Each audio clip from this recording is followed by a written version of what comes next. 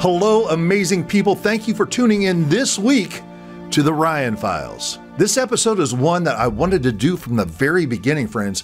If you know me, you know how much I love Indiana Jones, Ark of the Covenant lore, ancient artifacts, ancient history, biblical archaeology. Today's guest has and is living a life that I am intrigued by, folks. And as we dive in, not only will Dr. Jim Rankin tell us about where the Ark of the Covenant has been in the past, but where it is today, and what its next journey will be, perhaps in the very near future. Buckle up, my friends, because what we are about to discuss is awesome. Are you not curious? Who is this man? This enigma? Yes, a man of many talents, but he is a glitch in the system.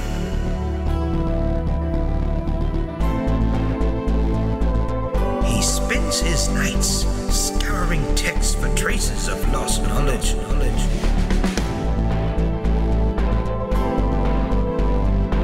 We dare not stand by and turn a blind eye to this man speaking on a public forum. It is all in the file. I present to you on this day the Ryan Files. Ladies and gentlemen, welcome to the Ryan Files.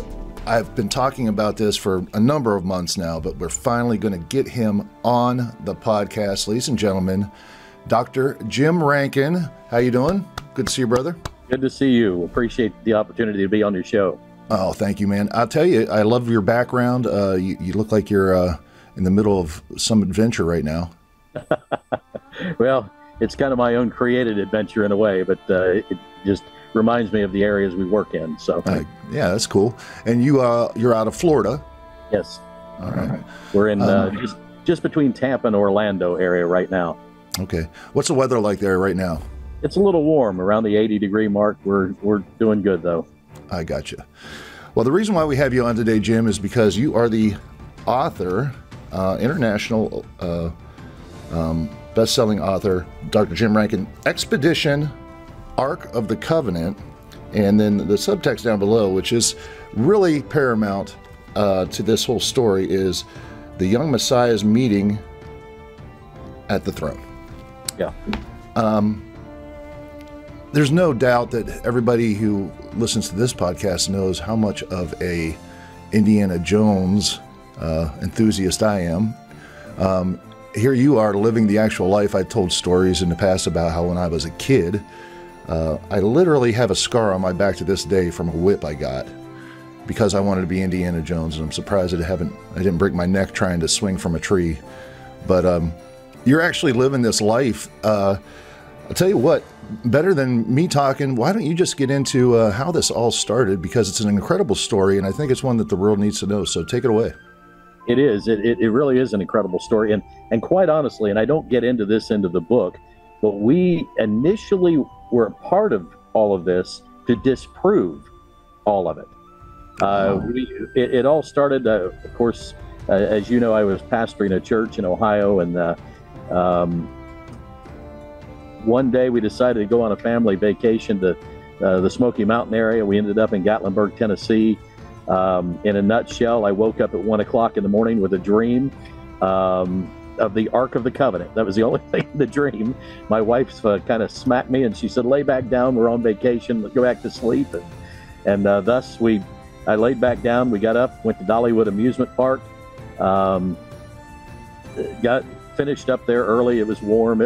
Everybody was getting cranky, and we decided to just leave the park, and we went to Pigeon Forge, Tennessee. And in Pigeon Forge, there was a well-known artist, and he was at his shop painting. And I walked in and was talking to him. He was in there painting a landscape of the mountains, and a woman taps me on the shoulder. She says, "I have what you came in here for." And I just thought it was a sales line. So I followed her to the back of the gallery, and there was a huge painting of Jesus' face in the background. The Lion of Judah sprawled out, and the centerpiece was the Ark of the Covenant. Wow. And I just kind of shook it off. I said, "I'm not interested." I ran out, told my wife, "Get in the car, we got to leave." And we got in the car and drove back to Gatlinburg up into the Craftsman area. And it was the day before our anniversary. It was about 13 years ago. And we went to this conglomerate of these little shops in the mountains area where the craftspeople were. And Sherry went into a purse shop. I went into a jewelry shop to get her something for her anniversary. And the lady said to me, she goes, "Sir, I have what you came in here for." Wow. And I said, "I came in here for something for my wife." And she goes, "No." And she dangled a necklace out of her hand. And she goes, "You came in here for this." And I said, "Well, what is it?" She goes, "In the book of Numbers, chapter 10, God called to Moses to make two trumpets out of hammered silver." And I finished it, and I said to call the people to the tabernacle because God just descended upon the Ark of the Covenant on his throne. And she goes, "Yes." And I said, "Well, I'm not interested in that." She goes, "I didn't ask you if you were interested." And she walks over, she puts it around my neck, said, "God bless you, have a wonderful time in the Smoky Mountains," and walked away.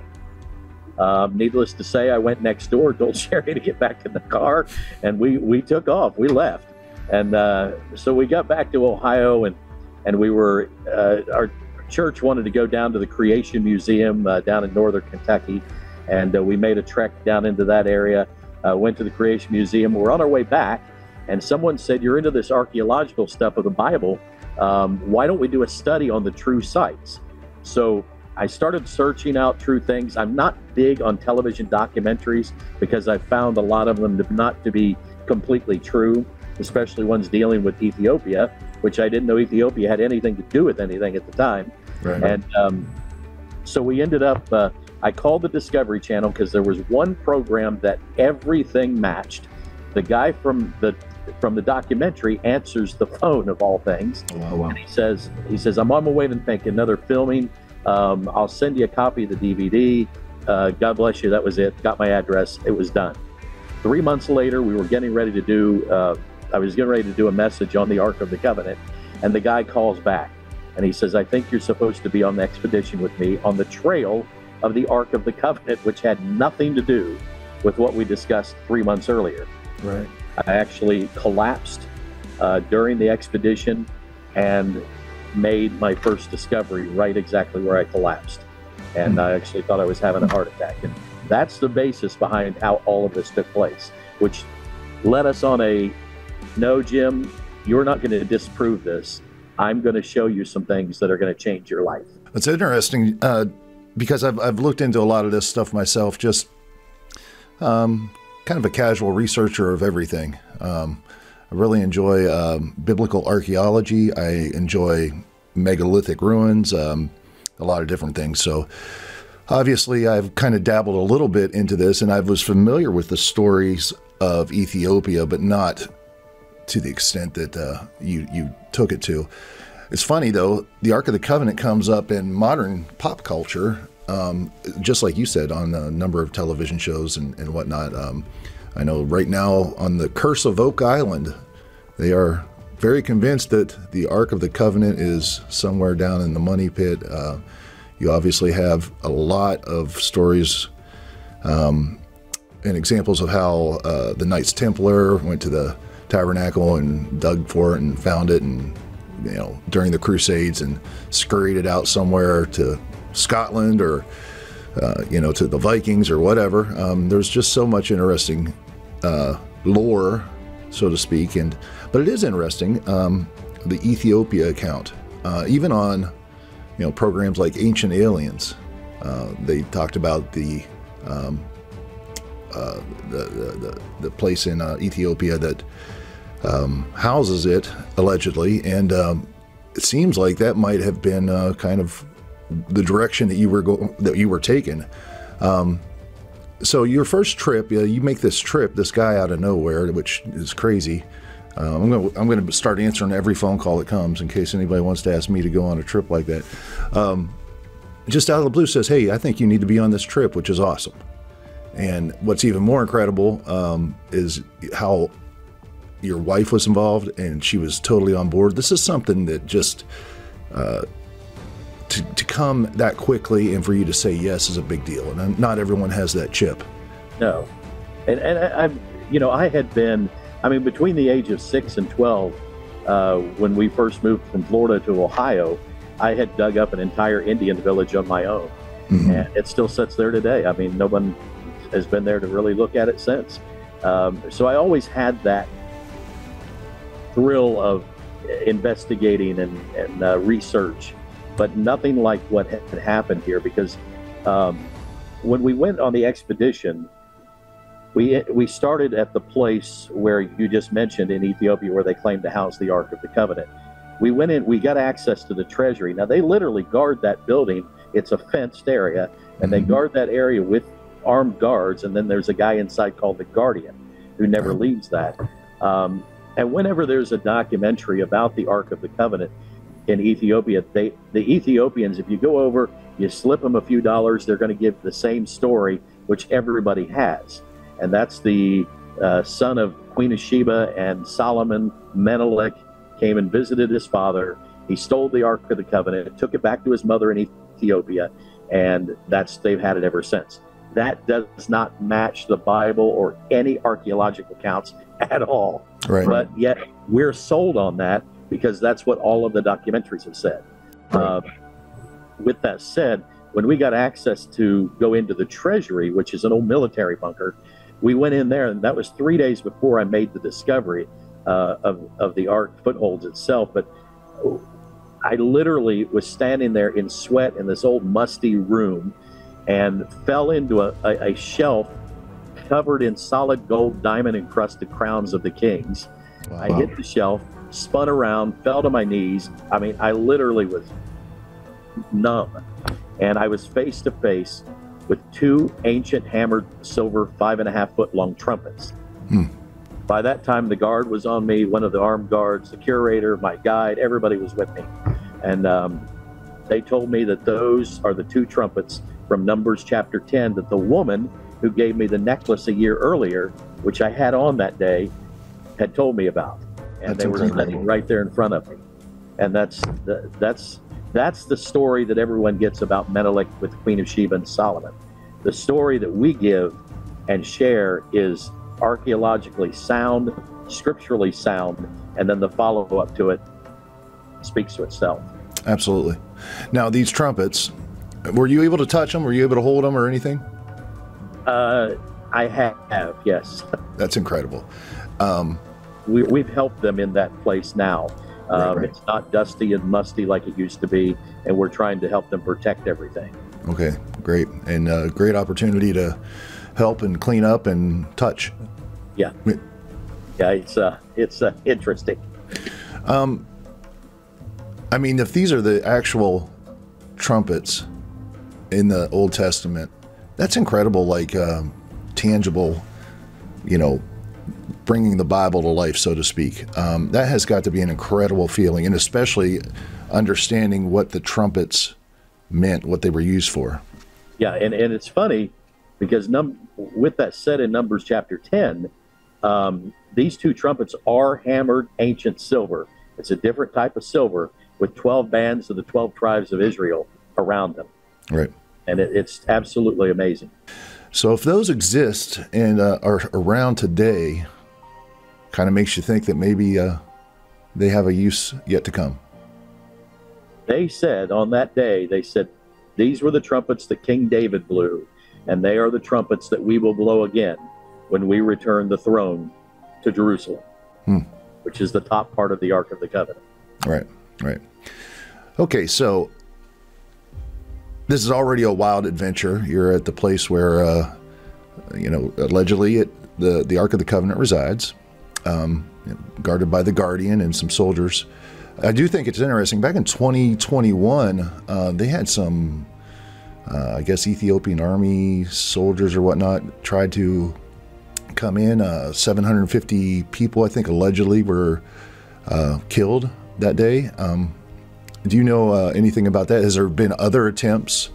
I would imagine if something that valuable is there, someone's going to try to get it by right or wrong reasons. Well, from my understanding and from what I have seen, there is an underground system of tunnels. There has also been, Mussolini came and he tried to take that. So that underground system of tunnels, is where it's claimed that it went into. It wouldn't surprise me if it's still there now or on the move somewhere else, because they have been known to have moved it in different times to different locations, Okay. depending on what the threat was. Well, yeah, and you get down there, and those tunnels are extensive, all throughout Egypt and all throughout the Holy Land. I mean, there's tunnels and caves and stuff everywhere. Yeah, and they, with the opportunity that they have, it's dry desert area. It's just like something out of the Middle East. So they're able to do, and they've been working on these things for centuries. Right. It's not like it's an overnight, threat to them. Right. All right. So a few days later, you're taking in more of Ethiopia, and you come to a town called what is it? Delhar. What is it? Bahadar. Bahadar. Yeah. There you go. And take a little boat ride and come to a certain island. Tell us all about that. Well, it's a massive lake. It's 100 miles north to south, 68 miles east to west. Lake Tana, considered to be the holy lake. A lot of little islands all over the place. Each one has its own little monastery, but one island's considered the holy of the holy, and it's Tanakirkos Island. And that particular island was claimed to have had the Ark of the Covenant there. You have to have permission to even land on it. You then climb a 68-foot tall cliff at the time to get up there, if you were given permission. So we were given permission. We got to the top. The women have to stay there. They're not allowed to go any farther. We continued on through the jungle. Now, like I said, 68-foot way up, and we were walking through the jungle. I thought I was having a heart attack. My chest was pounding like I was just, it was painful. And I had another gentleman with me, a retired engineer who was walking with me, and he was holding my arm. And we came to a rock archway next to an ancient treasury, which they're housing a tremendous amount of artifacts in that treasury. But at the archway, I started to step through it, and they grabbed me and ripped me back through it and said, "You must remove your shoes because you are about ready to walk on holy ground." So I was kind of disillusioned at the time, and kicked off my shoes, and my friend was helping me walk because I was just kind of wobbly. And we came to a stone platform that was covered in grass and leaves and dirt, and they were claiming that, they said, here's where the Ark of the Covenant sat, right here.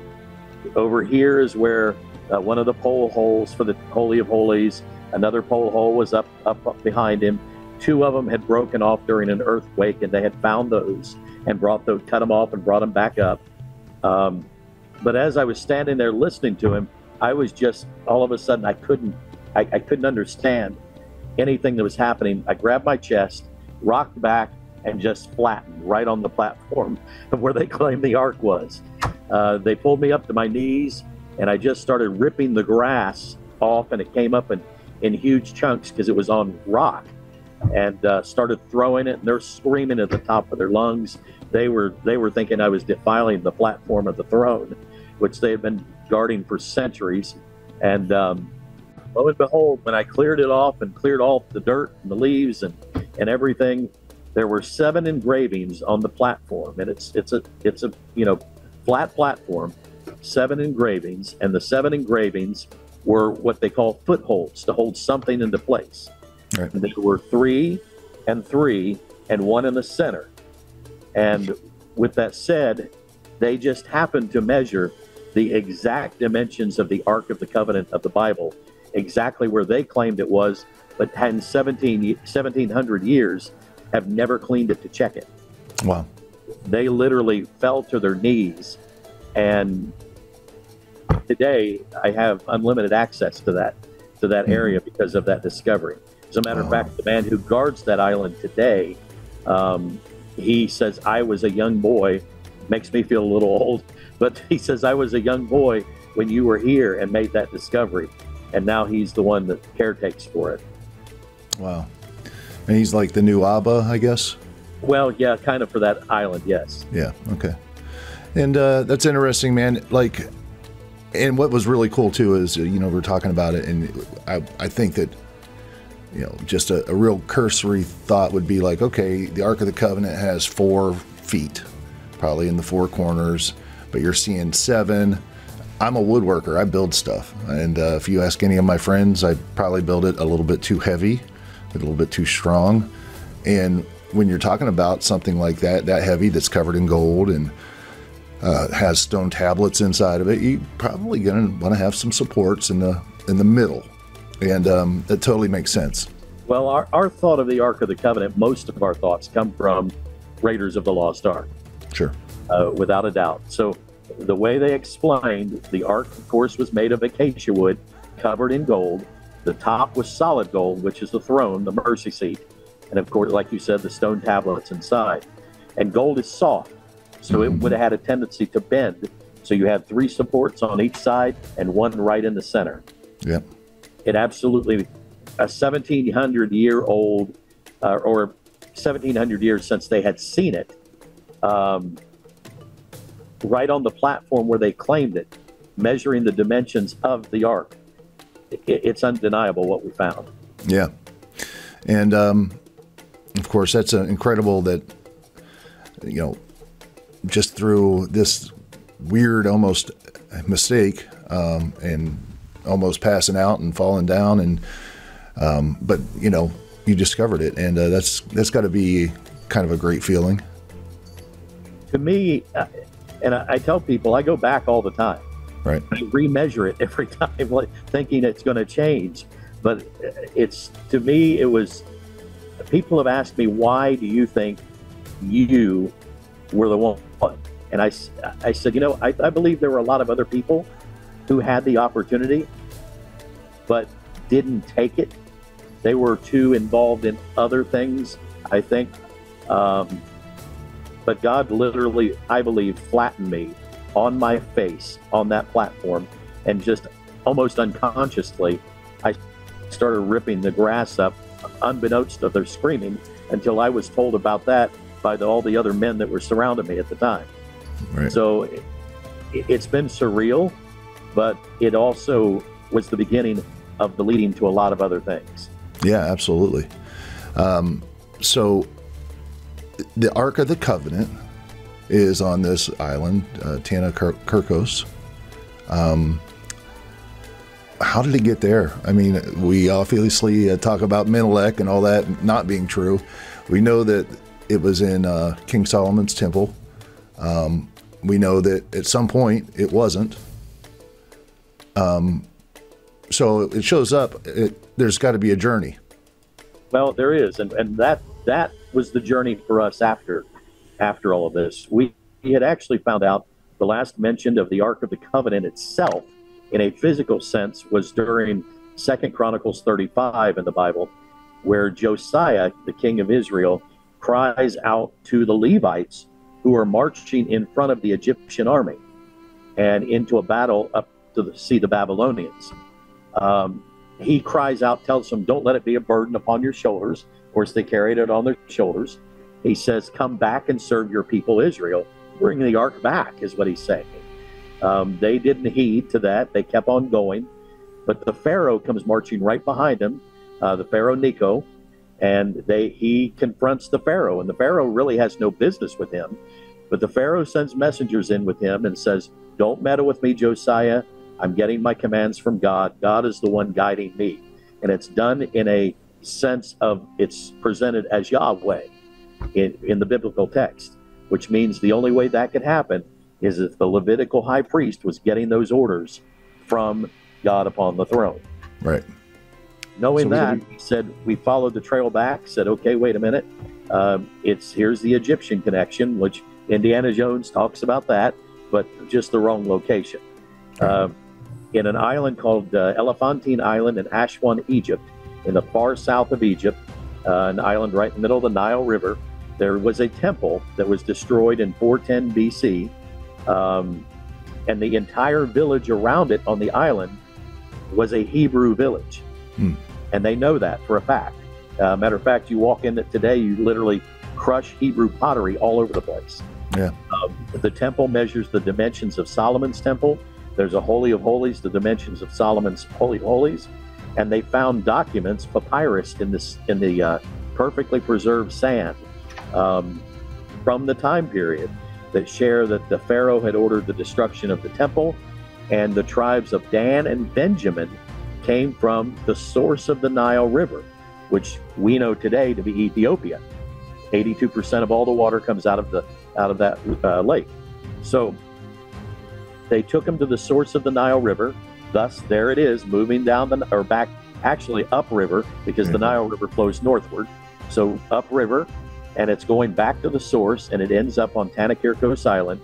And then in 314 AD is when King Ezana, the last Ethiopian Christian king, came to the island, took the Ark of the Covenant to where they claim it is today. Right. That's the biblical pathway. Okay. It's kind of amazing. I don't know that I was aware that there was ever any Egyptian pharaoh who served Yahweh. Well, there actually is. There are two of them. Egypt's notorious for saying we don't have anything of the Bible here. Right. But, I can take you to Luxor, Karnak Temple in Luxor. And Luxor has Shishak, which is the one that Indiana Jones talks about, the Pharaoh. And there's a wall there talking about his conquest of Israel. Right. And, so there's many things in Israel that take you back to the biblical times, or excuse me, of Egypt itself. Yeah. And this is just one of many of them. Right. Well, speaking of Egypt, we're going to change gears, but I feel like we're kind of two different stories that will end up colliding. We know of Egypt in the Bible because Mary and Joseph escaped. Jesus was born and they found out about it. Hey, he's the king of the Jews, and a new king is born from the wise men. And of course, the decree went out, kill all the children 2 years and younger. Angel came down to Joseph in a dream, take Mary and the young boy and leave and escape to Egypt.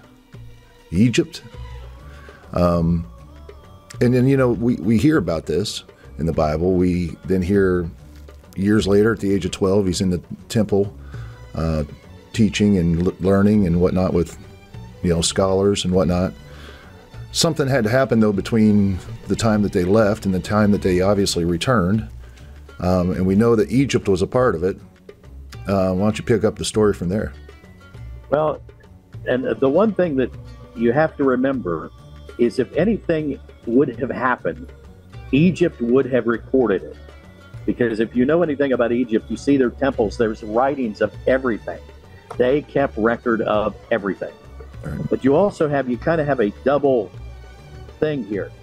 You had two of the apostles who also worked in that part of the country as well. You had Mark, who his entire life was in Alexandria, Egypt, practically after he left Israel, and he was killed there. He actually had a seminary type school teaching the Bible, or about the Old Testament and about Jesus. Then you had Matthew, who was in Ethiopia and was murdered there. So you had these two men also telling the story. And what we know is after the Egyptian record of the story and the Egyptian empire fell, the Muslims and then later the Coptics, the Coptic Christian church that came out of the desert during the time of Roman ruler Diocletian, they took those records and hid them for the most part. And we have real good access to those today. We know what happened, where they went, and it wasn't just a journey to Egypt. Egypt was the beginning of it. They actually ended up in Ethiopia, which would have been south of Egypt at that time. Of course, today you have Sudan, which used to be Ethiopia, or Abyssinia, as they call it. But that was the area, and that's where Jesus actually ended up going to. We've taken him all the way down the Nile River, right into the source of the Nile in Ethiopia. To the island. To the island of Tanakirkos. Right. The Bible references that he went to his father, and the only place he could have went to his father is in front of the throne, because it's the only place God ever returned after he walked with Adam on this earth. So there is a platform there. There is a book that is 1900-year-old book in the treasury there, on hand drawn on papyrus and animal hides. It's just incredible the history that lays it out, and one who would not be working with the other, they match perfectly together. Right. Jesus came there, was given the grace, wisdom, and knowledge that Isaiah chapter 7 speaks that he will get, and Luke 2:40 says he got. And then after a 10-year period, he shows up at 12 years of age with all of this knowledge and wisdom. Yep. His family went to find him in the temple. Yep. It's pretty incredible. You know, I'm sure that you've thought about this. I'm sure everybody has probably at some time or another thought, well, okay, Jesus is born a man. Man, I don't know about you, but whenever I was younger, I was just crazy, you know, and but he, you know, he didn't sin. It makes sense that maybe at a very young age he had a pretty awesome schooling, and yeah, you know, and this would be the perfect example of what that is. I mean, I guess you said in the 3 months and 10 days. 3 months and 10 days he stayed on that island. 3 months and 10 days, just getting. No one was allowed near where he was at with the Ark of the Covenant. And after it was over, said and done, they went back to the mainland and began the journey back straight up the Nile River, back into Egypt, and pretty much the same path going back up into Israel itself. It's incredible. So this search for the Ark of the Covenant turned into something far more substantial. It ended up to be a whole lot more than we had planned. Yeah. And it's gone so far beyond that now that it's almost unbelievable what all has been hidden out there. And you know, people ask me all the time, do you really believe it? Yes, I lived this. I had to live it, and in the process I seen writings and documents and pottery shards with writings on it of things that the world has not known, but are ancient pieces from the time period. Right. It's kind of interesting how much history has been lost or hidden. And I know, just an example, the text that you were talking about, the 1900-year-old text written by John, correct? It was actually penned by Epicurus, right? John's penman. Right. But John was the one who relayed it to him. Yep. And there was 2 copies of it. One was in the library at Alexandria, which of course burned. Wonder what all could have been in that library. Oh, right now there are over 417 manuscripts hidden in that one treasury on that island. Wow. Including ancient manuscripts that only fragments have been seen in the Dead Sea Scrolls. So it's just phenomenal what's still hidden away out there in caves and locations that we don't even know. Right.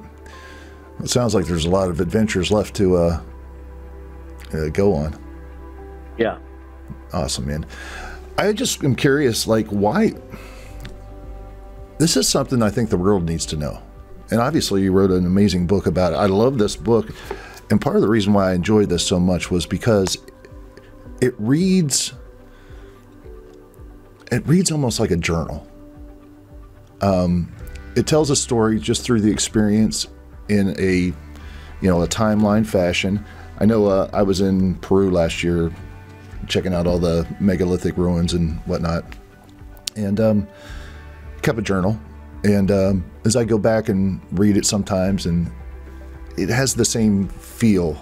I feel like, I'm right there with you, as you're getting, you're on the boat, 3-hour boat ride, and you're taking down some notes. And it's very interesting from that standpoint to read. I really enjoy that.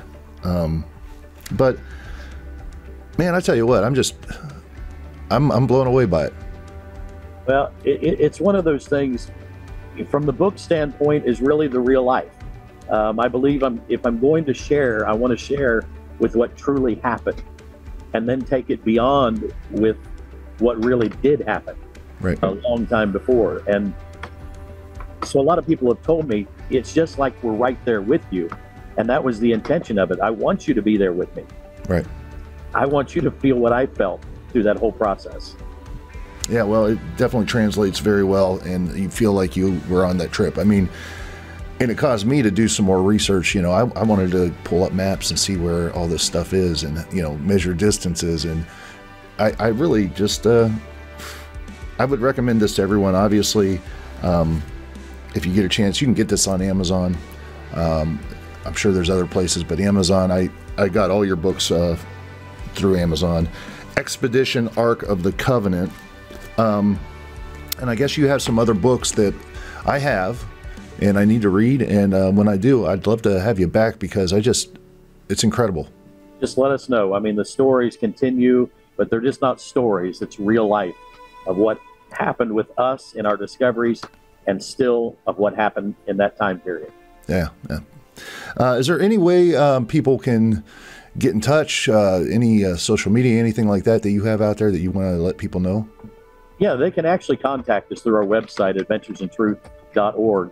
And there's a contact page on there. And it's most likely me that'll make the contact back. So at any time, you can get in touch with us there. All right. And listen, man, if there's anything you need, I mean, we've known each other, Jim, and I got to say thank you. When I first started out in this crazy Elvis world, you were, a DJ and you ran that theater in Wilmington, Ohio, and you really helped me out, booking me and whatnot whenever I just first started. So that was awesome. But for whatever reason, we stayed in touch somehow over the years, and then next thing I know, I'm talking to Indiana Jones. Well, we appreciate it. And there's always a purpose behind everything, and I believe we're still not done with that purpose. So absolutely, man. Listen, if there's anything ever I can do to assist you guys in what you're doing, just let me know. I find it just incredible. So, all right. I really appreciate it. Thanks. Good to see you again. All right, brother. Thank you so much, ladies and gentlemen. Dr. Jim Rankin, we'll be seeing more of you. Thank you so much for joining us. I appreciate you all so much. You bless me, folks. Thank you so much for your support as I continue down this road of the Ryan Files. I'm so looking forward to all the amazing things that lie down the road ahead. Be sure to stop by adventuresintruth.org to learn more about Dr. Jim Rankin's adventures in biblical archaeology and history. Check out the Adventure Store while you're there too, and be sure to pick up your very own copy of Expedition Ark of the Covenant. Now, of course, this episode was recorded before I left for Chile, and I am currently in Chile at this time, but I'll be getting back next week. I look forward to sharing with you all the amazing things that I am sure are taking place right now. Please stop by theryanfiles.com, friends. If you want to support this channel, check out becoming an agent, or perhaps even get your hands on one of our t-shirts from the Ryan Files. Now, we're going to be taking pre-orders through April 16th, so check it out and get your swag on. Be awesome and stay curious out there, my friends, and I'll see you right here next week on the Ryan Files. The Ryan Files.